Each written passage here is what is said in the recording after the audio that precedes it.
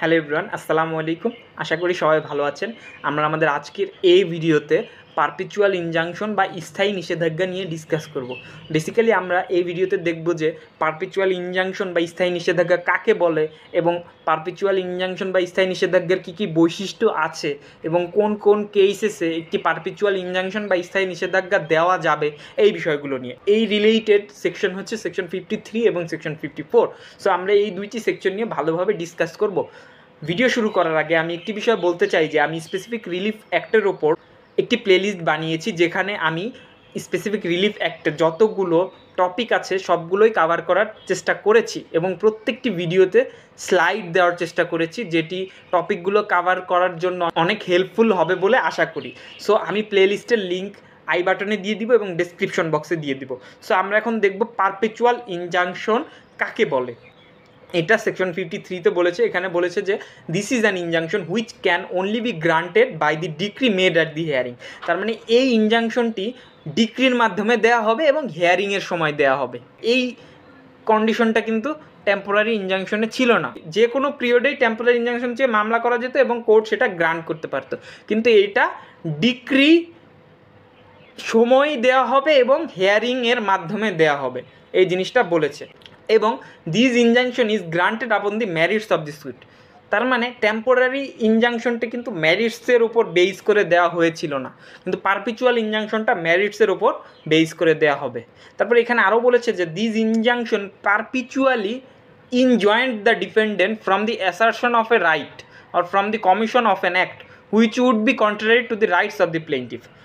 তার মানে কোনো ডিফেন্ডেন্টের অ্যাক্ট অথবা তার রাইট যদি কোনো প্লেইন্টিফের রাইটের কন্ট্রারি হিসেবে কাজ করে, সেক্ষেত্রে কোর্ট পারপিচুয়াল ইনজাংশনের মাধ্যমে ডিফেন্ডেন্টকে পারপিচুয়ালি ইনজয়েন্ট করে সেই কমিশন অফ দি অ্যাক্টের ক্ষেত্রে এবং অ্যাসারশন অফ রাইটের ক্ষেত্রে। তার মানে সেই রাইটটা অ্যাসার্ট করার ক্ষেত্রে অথবা সেই কাজটা কমিট করার ক্ষেত্রে ডিফেন্ডেন্টকে পারপিচুয়ালি ইনজয়েন্ট করে পারপিচুয়াল ইনজাংশনের মাধ্যমে। তারপরে আমরা সেকশন 54 দেখব, সেখানে বলেছে যে কোন কোন সিচুয়েশনে বা কোন কোন কেসেসে পারপিচুয়াল ইনজাংশন দেওয়া যাবে। এখানে বলেছে যে where the dependent ইনভেডস or threaten two ইনভেডস the প্লেইন্টিফ right two property or right two enjoyment of property.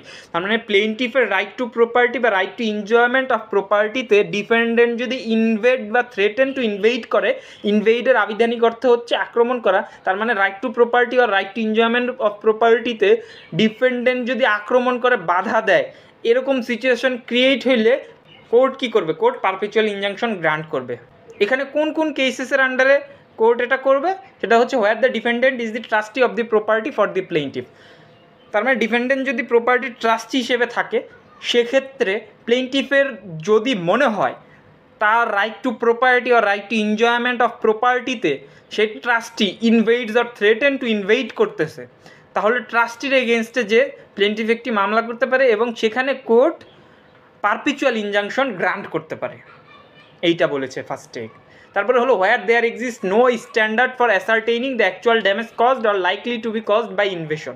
অনেক সময় হয় কি, ইনভেশনের কারণে যতটুকু লস হচ্ছে বা যতটুকু ক্ষতি হচ্ছে সেইটা কি অ্যাসার্টেইন করা সম্ভব হয় না, সেক্ষেত্রে কম্পেনসেশন কত হবে সেটা ডিটারমাইন করাও পসিবল হয় না।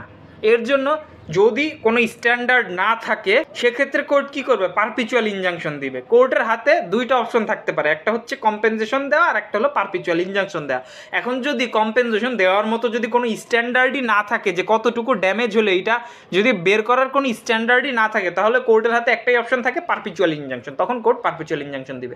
তারপরে বলেছে where the invasion is such that পেকুনিয়ারি compensation would not afford adequate relief. তার মানে পেকুনিয়ারি কম্পেনসেশন যদি অ্যাডিকুয়েট রিলিফ না দেয়, তাহলে কোর্ট কী করবে? পারপিচুয়াল ইনজাংশন দেবে, যেহেতু সেই কম্পেনসেশনটা প্লেইন্টিফকে অ্যাডিকুয়েট রিলিফ দিচ্ছে না। তারপরে হোয়ার it is probable that পেকুনিয়ারি compensation cannot B goat for the invasion.